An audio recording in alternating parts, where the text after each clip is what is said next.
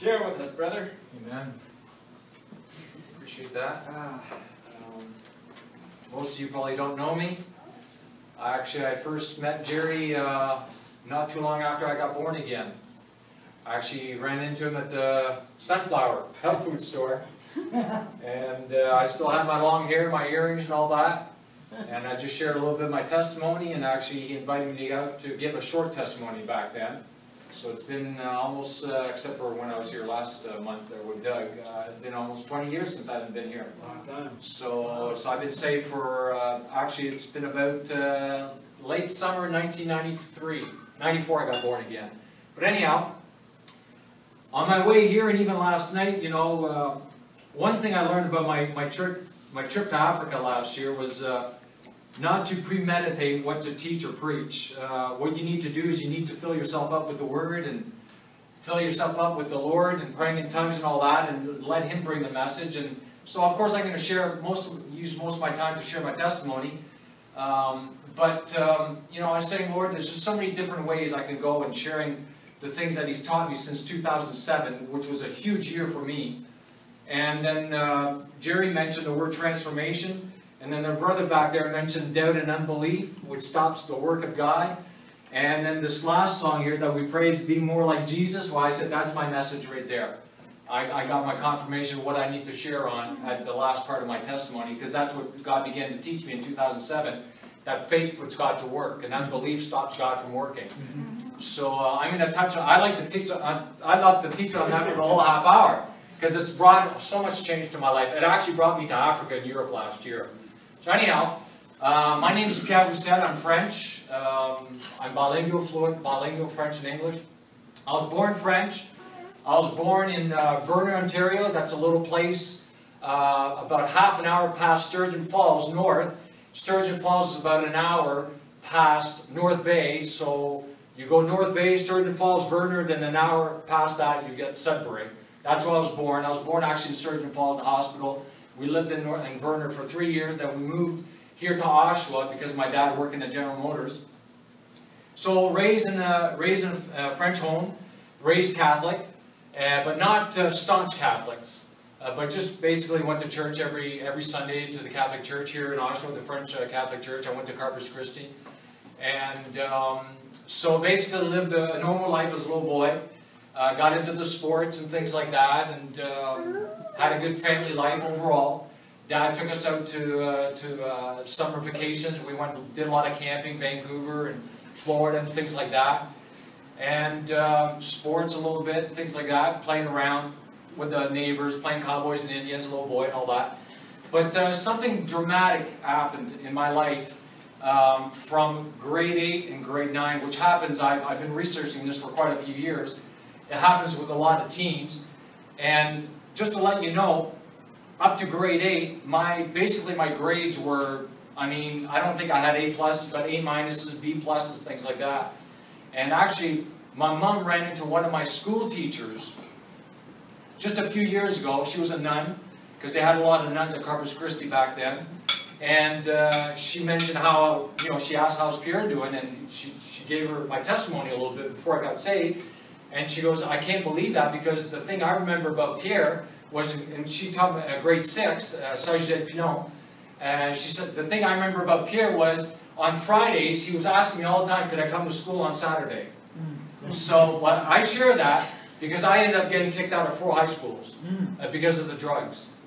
And that's what happened. In grade 8, the summer of grade 8, somehow the enemy moved into my life, and I didn't have enough of whatever it took to withstand that. Because I had a lot of friends that were introduced to the drugs, and they actually said no to it, and they weren't born again. And I wasn't certainly not born again back then. But I still remember the day that I was introduced to pot, and I still remember the day that I was introduced to drinking beer. And like I said, it was a summer before I went to Etienne Lillet, which is a high school, French high school in Toronto, and I got hooked. The first time I smoked 2 joints. I could mention the guy's name. I won't. You guys don't know him, but I just want to mention names. And the guy who introduced me to drinking, I still remember where, I still remember when. And I got totally hooked for 16 years. And I mean, it just got so bad. Like I said, I got kicked out of 4 high schools. And I'm going to try to go through my testimony real quick so I can get into the space stuff and this transformation to His image. I got kicked out of 4 high schools twice in Etienne Brûlé. They gave me a contract. I signed a contract to let me back in. Within 2 months, they kicked me back out again for skipping classes, for bringing drugs into the school, for getting drunk in school, stuff like that, being sick in the school, in the class because of being drunk on drinking straight vodka in school. I had serious problems. And then I went to McLaughlin after that. I got 2 credits that year. Actually, they tried to give me 1 credit, but my French, I took a French class, and Mrs. Grabowski, she tried to fail me because I caused her so many problems because I was stoned all the time. So I went to the principal and I said, listen, I said, you can't fail me because I'm fluent French.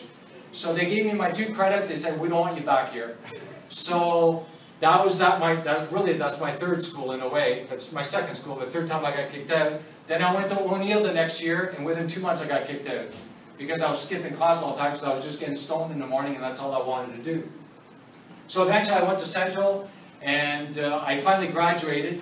And then after that I was getting involved in the music and things like that. I got into the construction, which is not a good environment for drugs. And so after that, for all those years until 31, I got heavily involved in partying to the place where I was getting drunk 3 nights a week. I mean, getting drunk.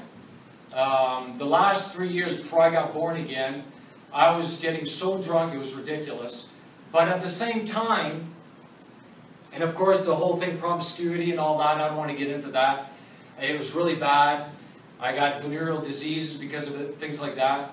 And but what happened was I got really heavily involved in the music, and I'm going to get into this right now because that's really what God used to get me born again. And I had some cousins. I skip a lot of stuff here because I really want to move into this faith stuff. And I had some cousins who were Catholic, and I really hadn't kept in touch with them in years because they were Catholic and I was atheist, basically. And want nothing to do with religion, all that. But what happened is this summer, they invited me out to a baseball tournament. And of course, I was a big drunk. And they all were getting drunk too. And we won't go there. But so I went out there and I was already doing some recording here in Oshawa. I was playing in a little band called Nitrix. They had already made an EP and they had disbanded. But anyhow, I got to meet some of the players. They put the group back together. I became one of the guitar players. And so that didn't work out the best because we're all drinking. But what happened is I went up to Werner for a weekend because my cousins invited me to go up there to play baseball.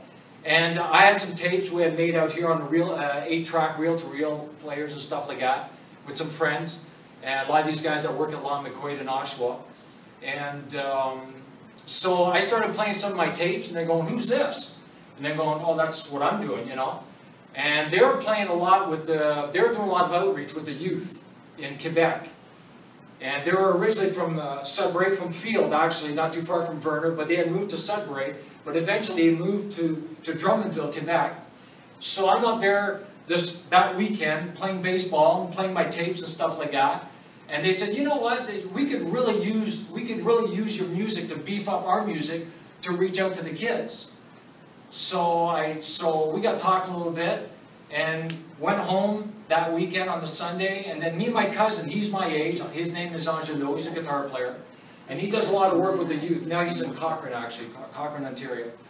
And we started communicating over the phone, and he said, let me send you one of our tapes and see if you could do something with it to beef it up. So they sent me the tape and all that. I started listening to it.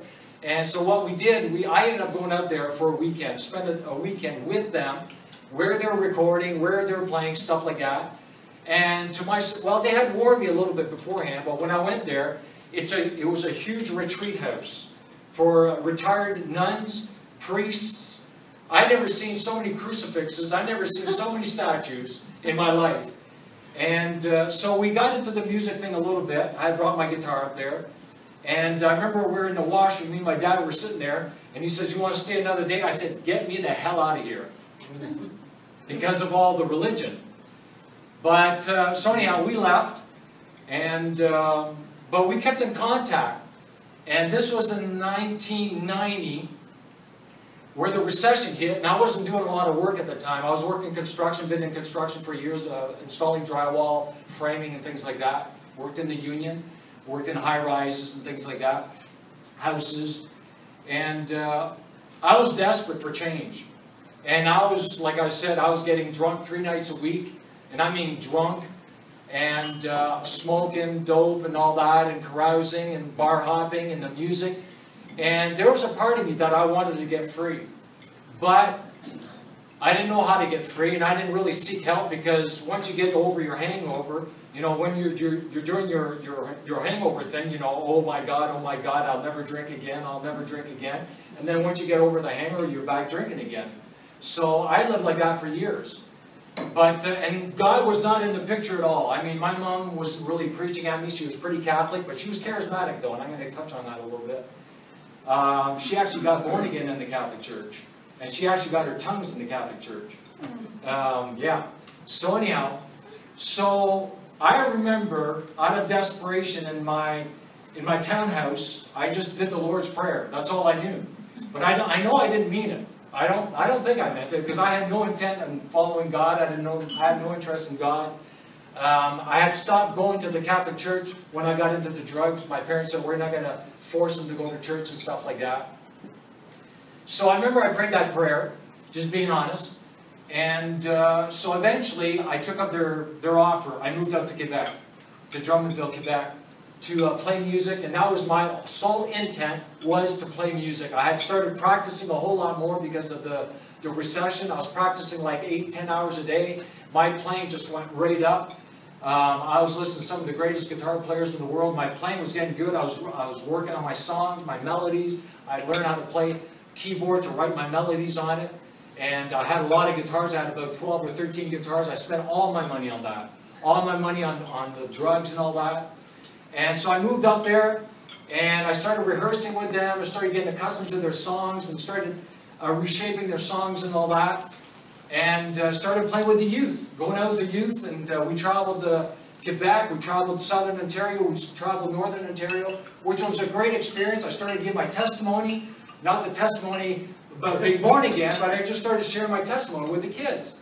Because a lot of the kids that were playing in front, they'd say, my hair was down here. I got some of my pictures on my YouTube videos. And I had the earrings and all that, and a lot of my cousins were giving their testimony, not about drugs or anything like that. And they'd always say, what about that guy? Doesn't he talk? So I remember one day, I don't know if it was God or what, but it had to be God. I felt like I had to share my testimony. So right there, I went up to the front and I said, I'm going to start talking. And I started sharing about the drugs and all that. And that really ministered to a lot of the kids. But I didn't know God. I remember I was in this one high school. It was a sub-grade, all nuns. Most of them were nuns anyhow. And I'm sharing my testimony. And I remember the school teacher at the back. And I remember her because she's a real cutie. And she said, who set you free from the drugs? Well, I wasn't set free from the drugs yet. But she said, who set you free from the drugs? Christ? I said, I don't know. All I know is I got a mother who prays. That's all I said. That's all I knew at the time. You know? But I had no interest in God whatsoever. I had no interest in religion, going to church. I had no interest in it. I wanted to play music. I wanted to play music. I even started chasing girls in Drummondville. I was living with priests. And we're kind of outside of Drummondville. So for me to go to the bars, I didn't have a car, so I had to walk across the bridge. It was cold. It was wintertime. It's really cold out there. It really wasn't working out for me. You know, some of the priests were drinking, so I was able to drink a little bit with them, stuff like that. But all I know is one Saturday, skipping a lot of stuff here, because I want to get to this faith message. Because it's setting me free from a lot of things. But one Saturday afternoon, my cousins were, you know, one of my cousins, there were 3 brothers. I mean, like blood brothers. And one of them was a brother in the Catholic Church, like a nun, you know, the opposite, a brother. And he had been a bush pilot, a missionary, to Papua New Guinea for 23 years or something like that. So he was basically our manager. And one of my cousins, Angelo, was the guitar player. I was the electric guitar player. I even did all the keyboards and the drums and all that. All I know is my cousins, they used to get up at 5 to go to Mass at the chapel downstairs. But me, I practiced till 4 o'clock in the morning. So one day my cousin, Gilles, the oldest one, got on me. He said, you know, you don't come to Mass with me, with us. I said, well, it was never part of the deal. And my cousin actually stood up for me. He said, listen, this guy just basically came off the streets, you know. And I appreciated that. I really did, because I had no intention of going to Mass or anything like that. But, and of course my cousins were going, man, you know, you're coming up with all these good parts for our songs and all that. When are you doing all this? I said, what do you think I do till 4 o'clock in the morning? I was actually practicing. They had to give me a nice room. I had my keyboards. I had my reel-to-reel stuff like that, all my guitars. And I would work on my solos and the melodies to change their music and stuff like that to make it more appealing to the youth and all that. So they said, okay, we'll let you do what you got to do. You're here to play music. But see, I had a praying mother.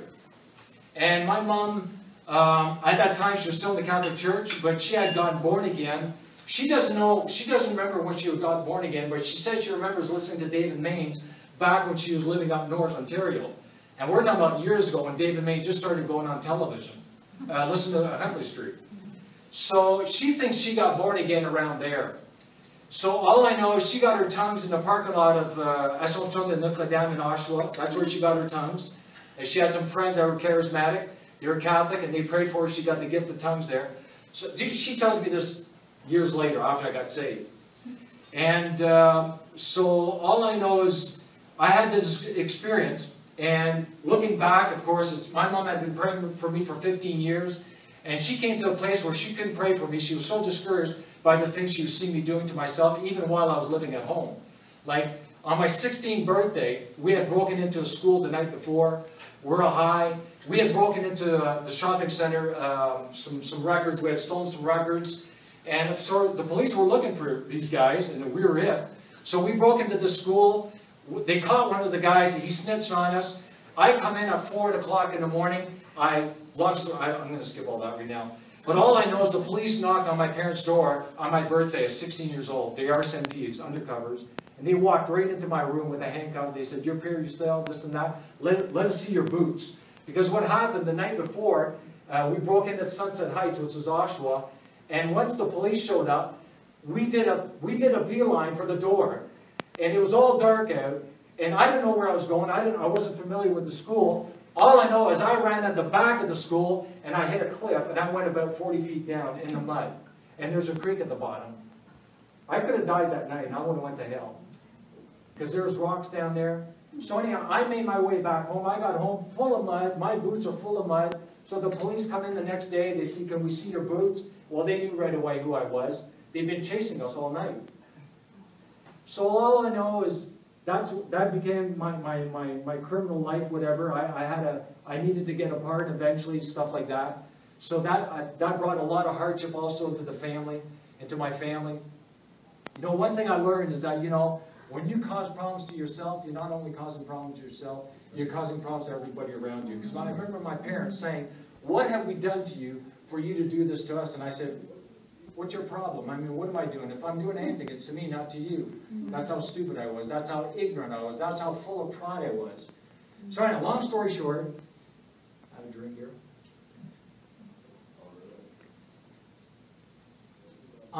This Saturday, I'm in Drummondville, practicing my guitar. No interest in God whatsoever. I'm just being very honest with you. One of the first dreams I've had from the Lord was within a couple months after I got born again.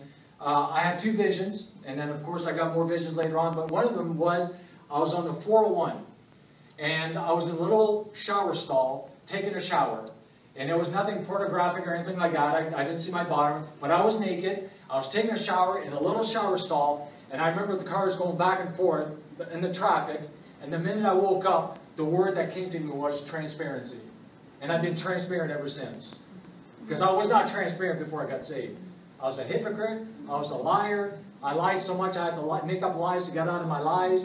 But when I got born again, God set me free from all that. And God said, be transparent with people. Your testimony, your walk with me, your struggles, be transparent with people. So anyhow, here I am this Saturday afternoon. For some reason, I got a desire to go to the little chapel. So I went to the chapel that afternoon. It was a Saturday. I've been there for a few months.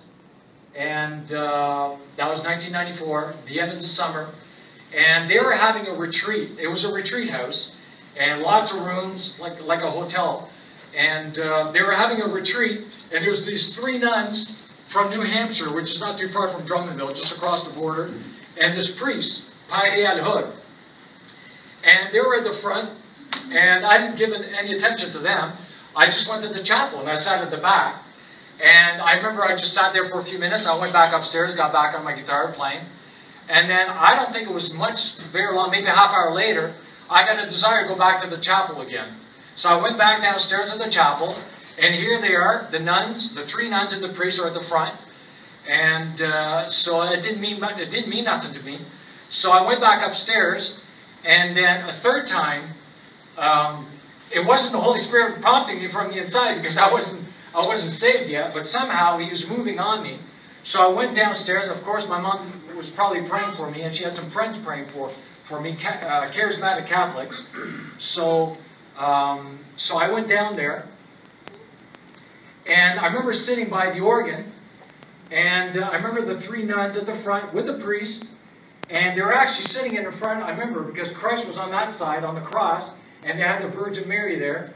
And this is where it gets a little controversial. I don't believe in what... I'm not for the Catholic Church or anything like that. I'm not against them, but I'm not... this is where my testimony gets a little controversial. I've had people say, well, don't share that part. I say, that's my testimony, for crying out loud. And one of the things I just looked it up last night. I'm big on word studies. I'm big on Greek and all that. But even the word testimony here means to be a witness. And also, it comes from the word martyr. But it actually has to testify, to give evidence, to bear record, a good, honest report, well-reported affirmation. So that's what I'm doing. I can only share what happened to me. So anyhow, there's these 3 nuns and there's a priest at the front. And I still remember this. They're on their knees and they're asking the Virgin Mary, forgive us for we are sinners. And I remember them doing this. So all I know, I'm sitting back there. All of a sudden, I get this thought that would not go away. If they're sinners, how much more you? And I'll tell you, something happened there because they were done at that time. After they were done their thing, one of the nuns walked right by me. I'm still sitting there. She says, are you okay, young man? I said, I must have some kind of look on my face. I said, I don't know. She goes, you want to talk to the priest? I said, okay. All right. So I remember came out of the chapel, and right around the corner was a little room. And the minute I walked into that room, at that time I didn't know it, I got so convicted that I was a sinner. It came so strong on me. I began to see my drinking. I began to see my drugs. And the worst part, it's all the same, but I mean the worst part, I began to see my fornication. I seen things that I had never seen before, yet the whole time it was all about me, that I was seeing. I didn't even talk to the priest. All I know is that I knew that heaven was real, but I knew that I wasn't going there. I knew for a fact that I was not going to go to this place called heaven. And I knew, I had heard enough about hell, that I knew I was going to hell. All I know, I didn't say nothing. I didn't say the sinner's prayer. I didn't ask Jesus into my heart. I'm not against that. I didn't say the Hail Mary. I didn't say my act of contrition. None of that. All I know is I started to blurt this out to the priest.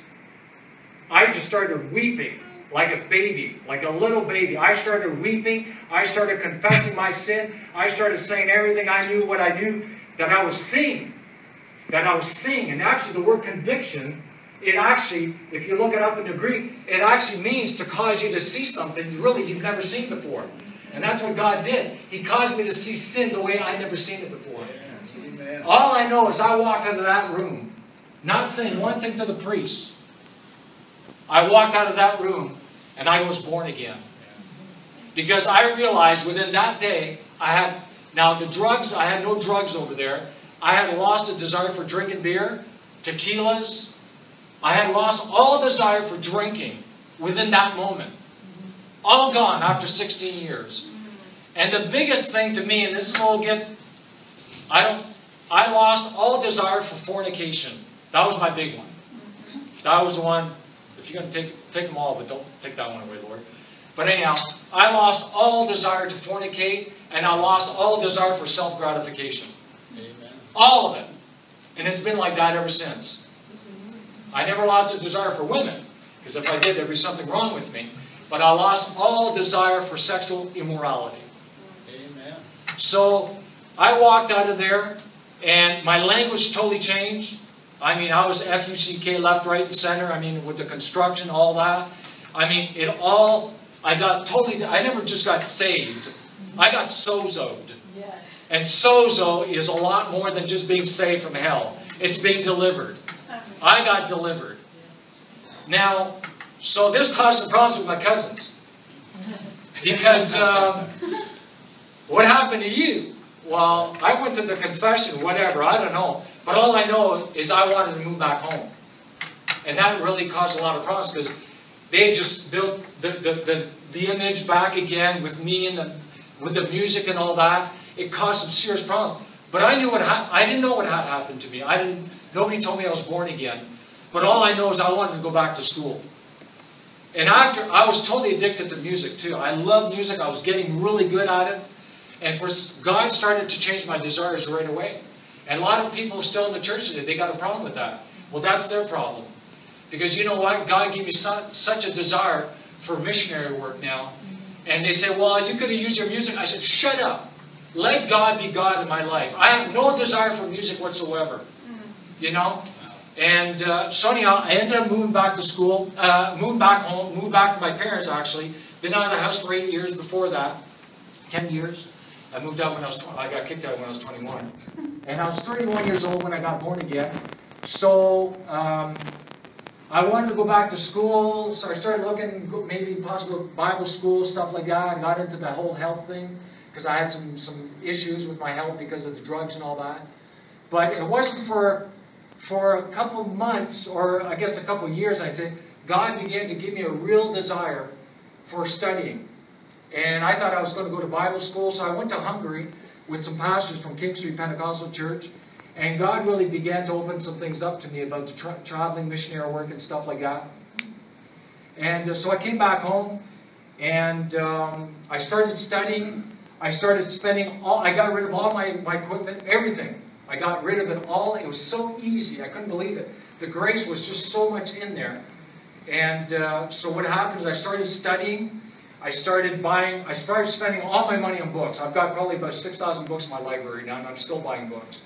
I started studying church history, started studying Greek and Hebrew.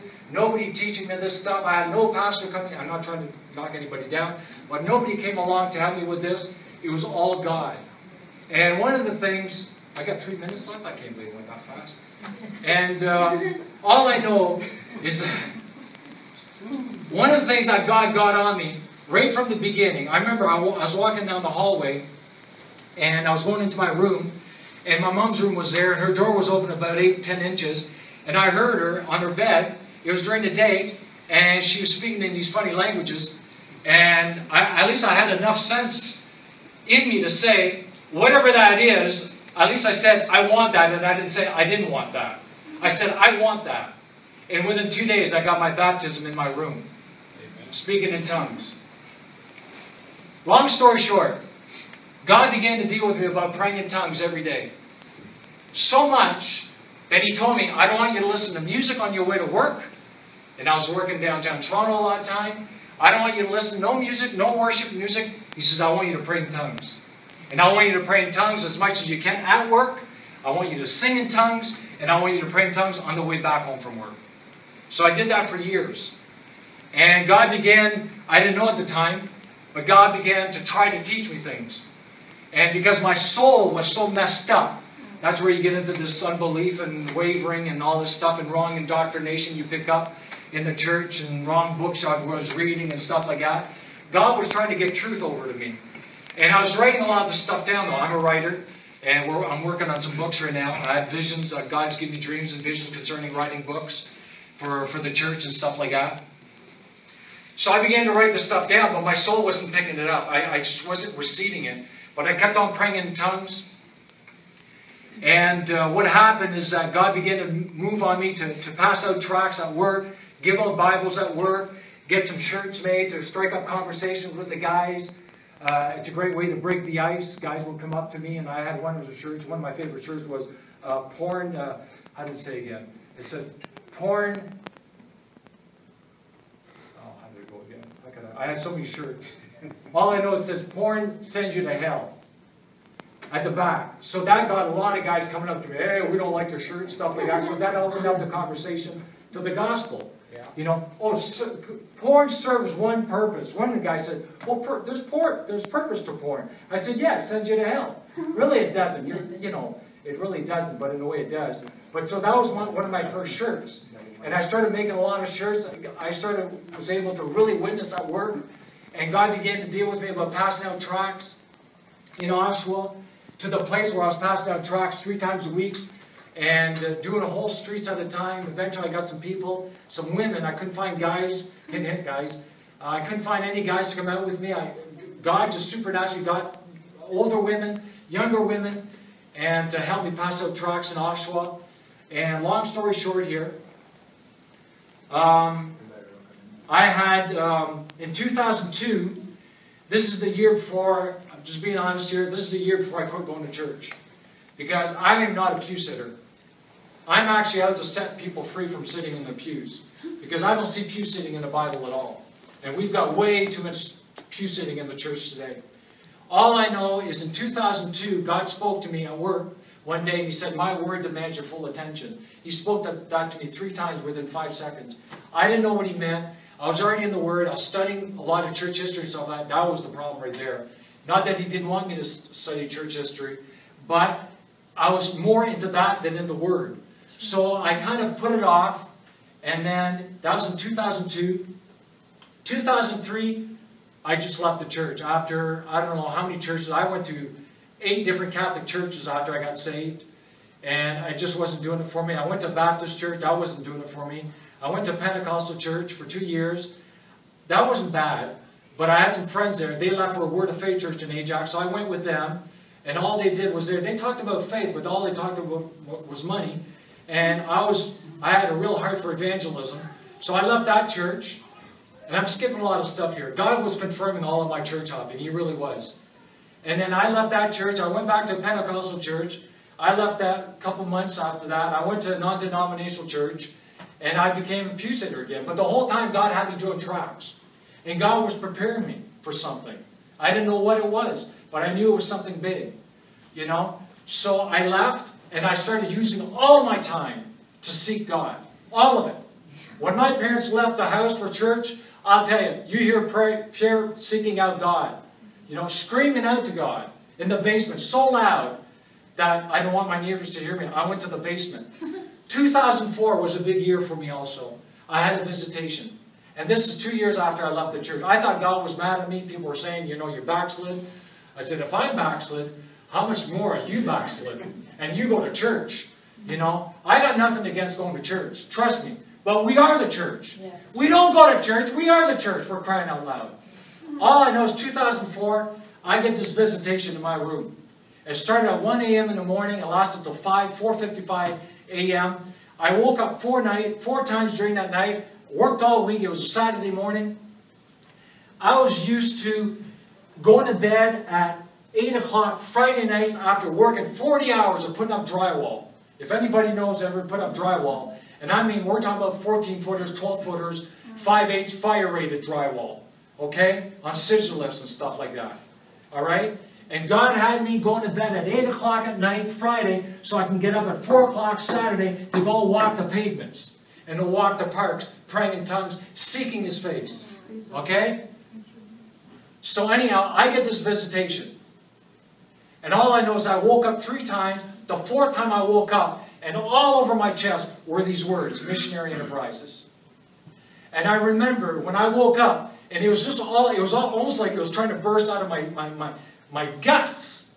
You know, and I realized every time I'd woken up during that night, the same night, those were the words I was hearing inside of me. Missionary enterprise. Missionary. So I knew God wasn't mad at me. I knew God was not mad at me for leaving the church. So long story short, I'm sure I'm just give me a couple more minutes here, sir. All right? Because this is the best part, I think, anyhow. For me it was, but it isn't. So, 2004. I didn't know much about faith. I basically threw out the whole faith message, out with the baby with the bathwater. How stupid can you get? You know, I had such a desire for missionary work. I had such a desire for evangelism. And I wasn't being equipped for it in the church I was going. I was hardly hearing anything about it. You know, that's why I left. I didn't leave. I left for the right reasons. And I don't teach that to encourage people to leave the church. Because you can't leave the church because you're the church if you're born again. But I don't encourage people to leave a local fellowship. I really don't. But that's what happened to me. And after I left, I started reading all these testimonies on TV, reading books about people having left the church to go after God. I said, well, I'm not the only one then. I heard Gerry. His last name is Gerry. He started the Dream Center out west. And now he's in Vancouver.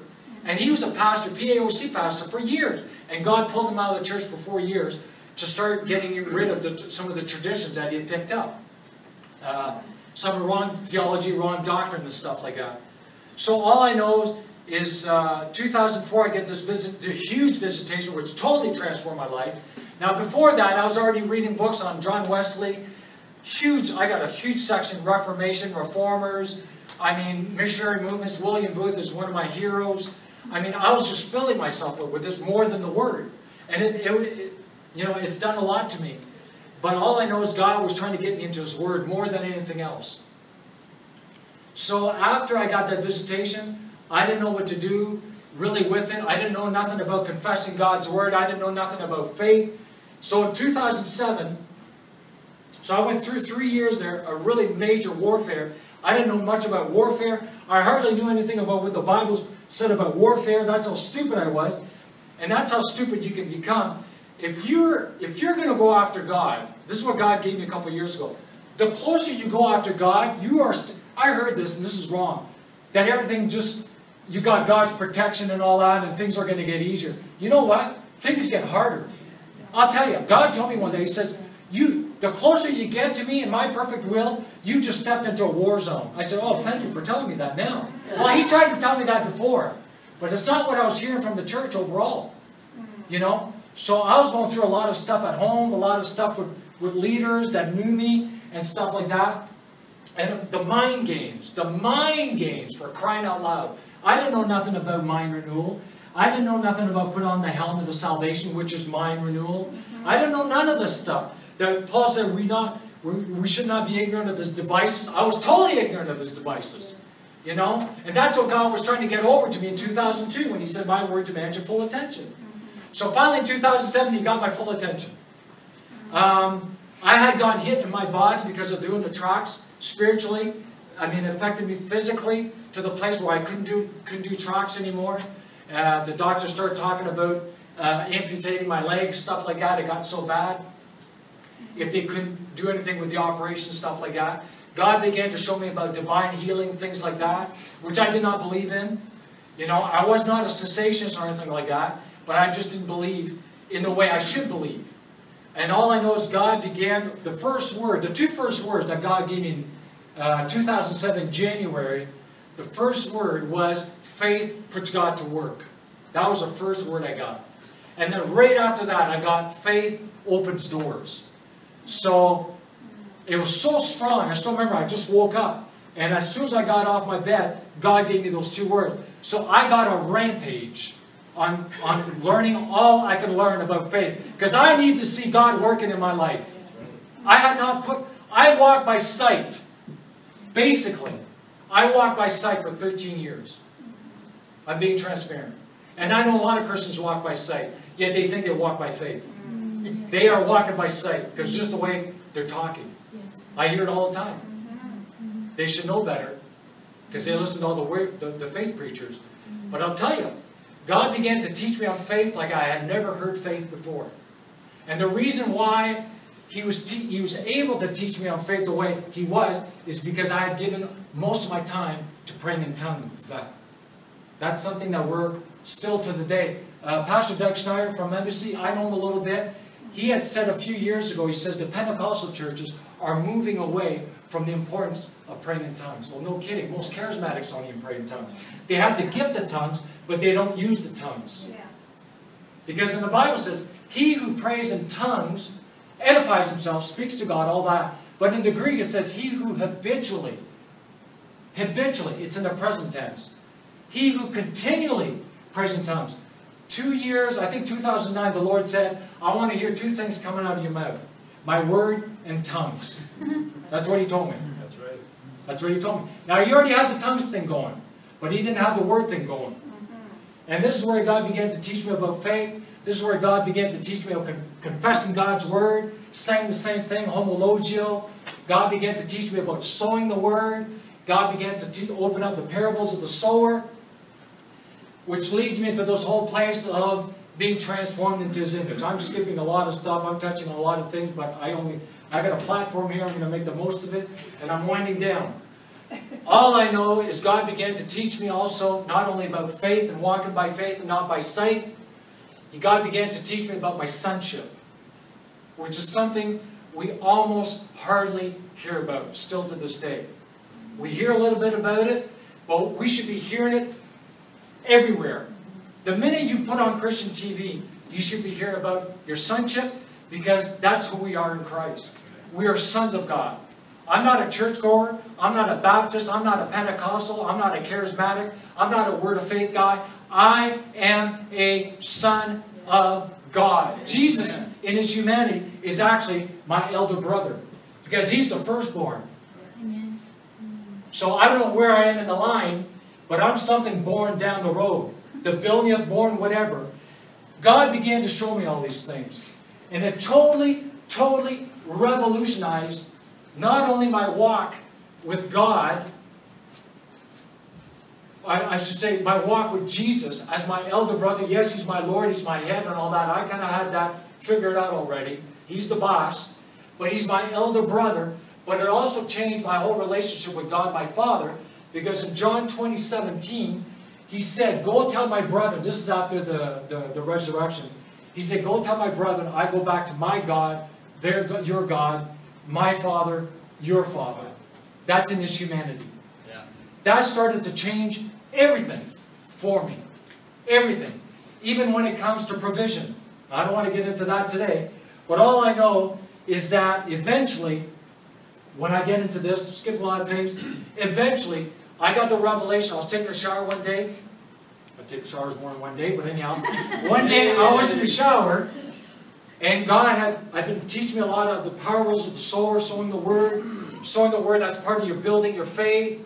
You know, we've got the measure of faith, but you know, it's the word that builds faith in the area where you have no faith in the soul. God began to show me the difference between the recreated spirit, which is the very same nature that Jesus had in His humanity, where the Holy Spirit dwells in. But then God began to show me this other part of me, my soul, which is your mind, your will, your emotions, your intellect. And that's the part of me that needs to be transformed into His image. That's the part of me that needs to be renewed. Actually, the word renewed means to be reversed. Literally, reversed. So I realized that's where all the strongholds are. All the wrong images. All the wrong strongholds of wrong believing, wrong thinking, wrong indoctrination, all that kind of stuff is all in the soul. So God brought into my life two great men out of Tulsa, Oklahoma, out of all places. Dave Roberson and Gary Carpenter. These guys talk about unbelief and pulling down strongholds and fasting. God got me on fasting in 2008. I've been fasting ever since. I lost like almost 35 pounds since then. You know, but out of all that, skipping a lot of things, out of all that, God opened up a huge door for Missionary Prize last year. He sent me, I did 7 different nations in less than a month. And I preached mostly in the Congo, all in French. Here's a guy, no credentials, none of that. And I did my first conference out there in front of all pastors. And I had pastors coming up to me, And some of these guys were directors of Bible schools. And I made contacts, and this is all God's doing. I got nothing to do with this. I had to prepare myself before it. And I also had to believe Him for it too. That's something else God really put it hard on me. He says, Pierre, God again began to give me dreams. I brought them all down. I got them in my journal. It's all going to be on my website, all that. God began to give me dreams of a missionary prize, what God wants to do, equipping the saints, starting a Bible school, concerning Canada being a nation that's going to train and send missionaries, which was prophesied by Young Cho years ago. God began all that, bring that to me. But He said, you need to believe me. You need to believe me for this. If you don't believe it, I can't do it. That's how much emphasis God puts on faith.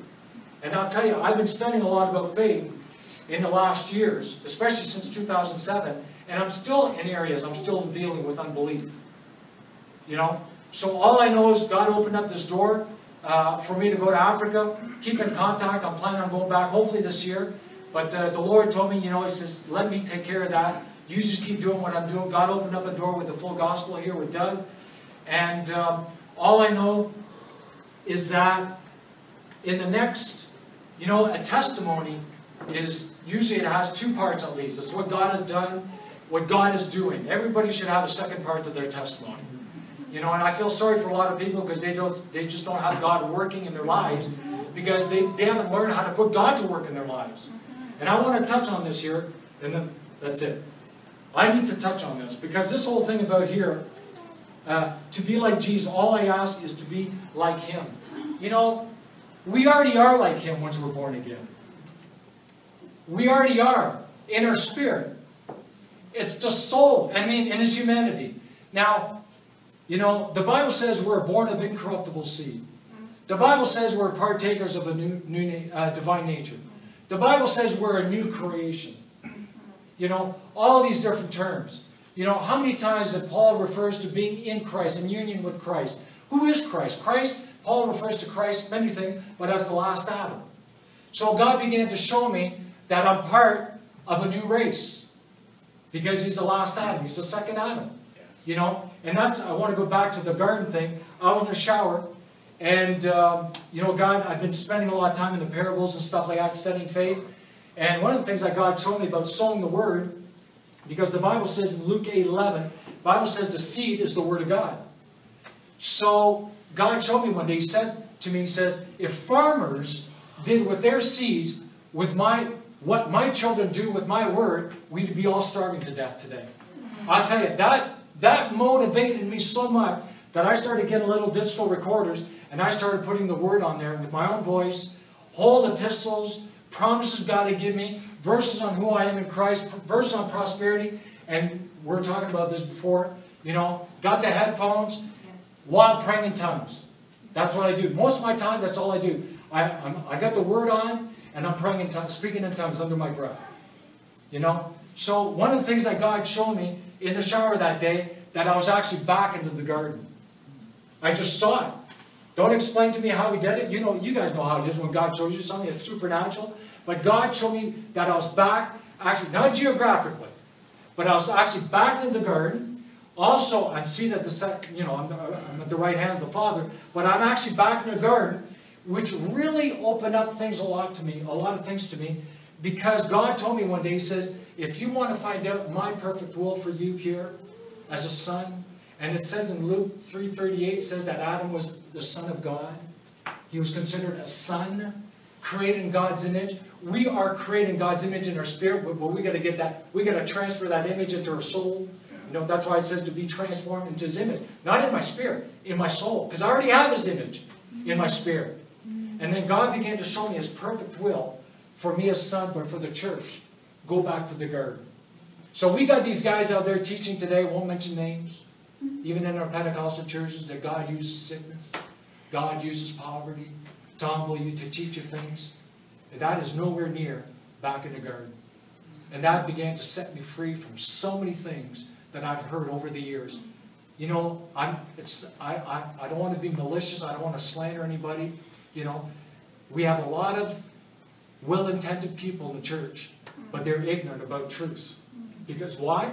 Not because God is keeping it from them. It's all in here. And if they would take their tongues sit down somewhere, find a park like I do, like a lot of other people do, start speaking out those mysteries. God, the Holy Spirit, who resides right on the inside of us. I made a lot about that in Africa. You know, the Holy Spirit, the Spirit of truth, who's come to also represent the second Adam, because he's called another comforter of the same kind. And right there in John 14:26, he says, Jesus said, he will come in my name, in my place, to act on my behalf. And he dwells on the inside of me. So I've got the greatest teacher in the world living on the inside of me. And so do you if you're born again. Thank you very much.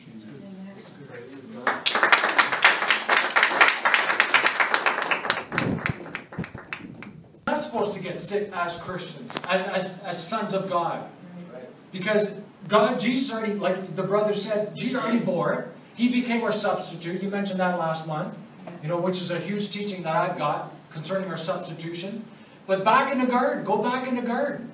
There was no healing. There was no disease. There was no poverty. There was no sin. And even when I teach on sinlessness, people say, who do you think you are? Jesus. In spirit I am. And the more I transform into His image, I can get rid of more sin. Because it's not part of the believer's life. Because I'm in union with the sinless one, for crying out loud. That's right. You know? So, I'll tell you, I'm excited for the church. Yeah. You know, I've been criticized a lot of things about the church, being hard on the church. But God showed me something just last week. He says, you're not against the church, Pierre. You're against the condition of the church. Yes. Yes. And that really changed my perspective, because I don't hate the church. How can I hate the church? It's His body. They're my brothers and sisters. It's God's sons. You know, no gender to the word son in the Greek. But I got a real problem with its condition. Because the world is going to hell because of its condition. And there's no reason for the world to go to hell, because Jesus already paid the price for them to go to hell, for not to go to hell. You know, nobody's going to hell for sin, because He already bore their sin. They're going for the sin of unbelief because they don't believe. That's right. John 16:8-9, when He comes, He will convict the world of sin, the sin of unbelief. The sin's already been dealt with. You know? But it's time for the church to become the church. And I got to share this. I'm on my bike a couple of years ago. I remember where I was. God spoke to me. He says, you are transforming to what you're saying. Whoa! I've been speaking God's word since 2007. Before that, I was speaking my circumstances. I was coming in agreement with all my circumstances until He showed me, He says, circumstances must become irrelevant. You will know when you're in faith, when you're no longer moved by what you see. I said, oh my goodness, I've got a long way to go here, because I'm moved by everything what I see, or don't see, or feel. You know? But He spoke that to me on my bike that day. He says, you're transforming to what you're saying. That encourages so much to say God's word, because the more I speak it, the more it gets inside of me. The Word. Who's the Word? Christ. Amen. That's where He's being formed inside of us. Yeah. So praise God. That's good news. Yeah. Amen. We got good news. Amen. Most preachers got bad news. I want to hear the good news. Amen.